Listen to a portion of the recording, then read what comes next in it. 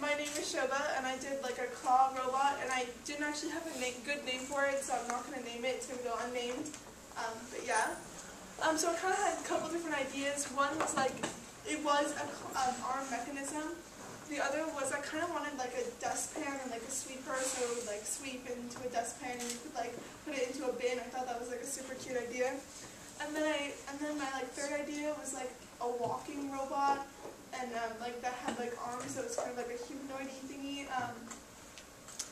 And so I looked at this program or this robot, and it had like instructions online, and it was a simple program, but I was like, I wanted it to move a lot, like a lot. I was like, that's going to be super fun. So then I looked at this. This is like a Vex robot. I don't know if you guys know about it, but it's like another sort of NXT. It's really similar to NXT, but not sort of really. But I thought that I was like, I'll just keep with NXT, so I kind of ditched that idea. And then I found this. I did more research, and I found this, and it's kind of what I kind of based my program off of. They had like exercises online, like make your robot do this, make your robot do that, and add a touch sensor, see what this will do. So I thought that would be like really good, so that I could add on to it later on. So some mechanical aspects, like there were some like super weird parts that weren't in like a normal box, so I had to like search and scour this place for weird parts. And then like what I wanted to make sure was that I wanted to have a really strong base, so I followed the directions up until that point. And yeah, so like it uses like normal NXT commands, like there's nothing like really special about this, but it uses an ultrasonic sensor and a light sensor, which you could sort of see here, maybe not. And it has like a couple different parts. It starts here, and it follows the white line all the way across.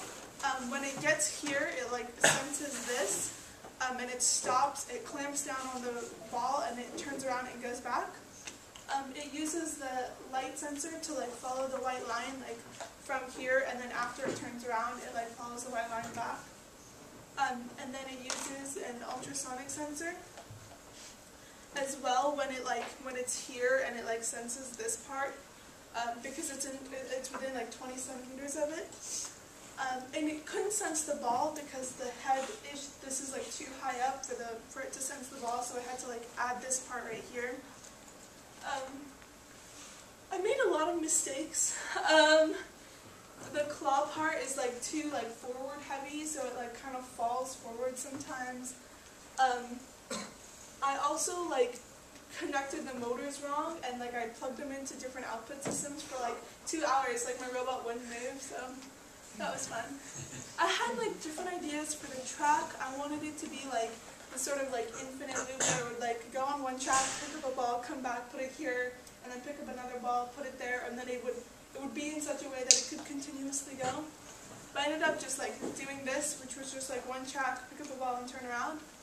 And this took a long time, and it kind of looks sketchy and kind of weird, and you can see the tape everywhere, and it's not that pretty, but whatever, man. There were like problems, like time, like you had to like literally, like you could not lose focus.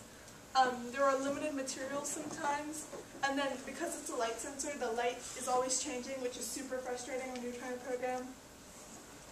I wanted it to be able to like sense the ball, so that it wouldn't like make mistakes, like clamping down on it, and would like clamp here or clamp there, or like miss the ball entirely.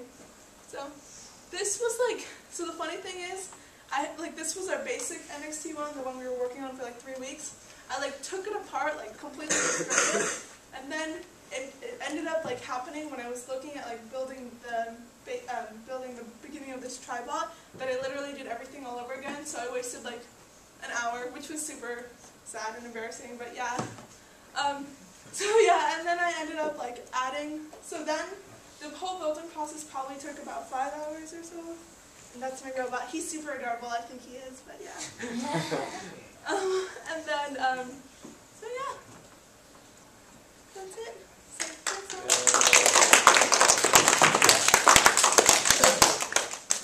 Oh, lie. It's not it. So these are a couple of things I've learned.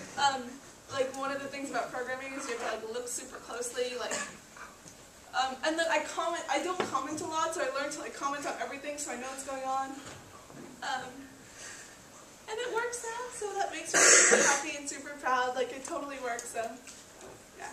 Now I'm done. Now you guys can clap.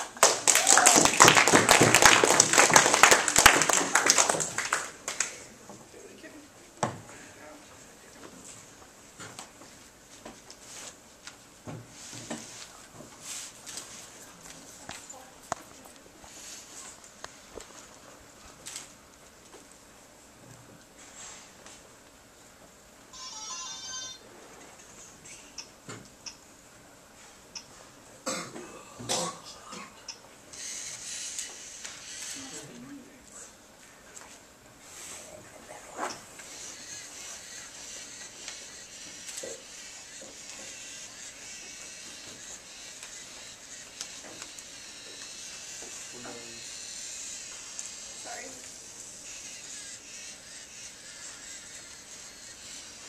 Oh my god, don't!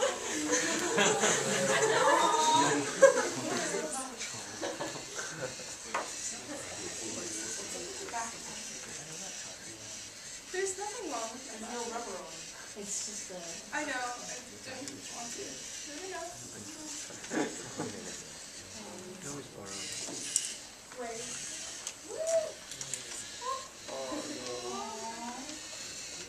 So yeah, it normally works.